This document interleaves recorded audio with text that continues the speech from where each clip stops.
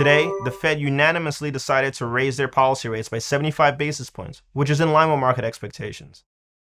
The Fed cited that recent indicators of spending and production have softened, despite robust job gains in recent months. Inflation continues to be elevated due to the ongoing supply and demand imbalances, as well as higher food and energy prices.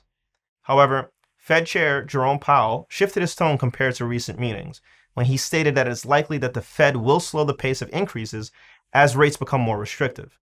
He added that future rate hikes will depend solely on data. As we approach the end of the summer, we are heading into a critical period.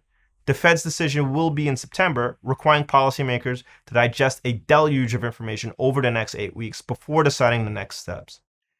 As the Fed continues to navigate a soft landing, we believe that Chair Powell's statement and the shifting tone could potentially provide a tailwind to the broader equity market and risk assets if we do in fact see a slowing of restrictive monetary policy.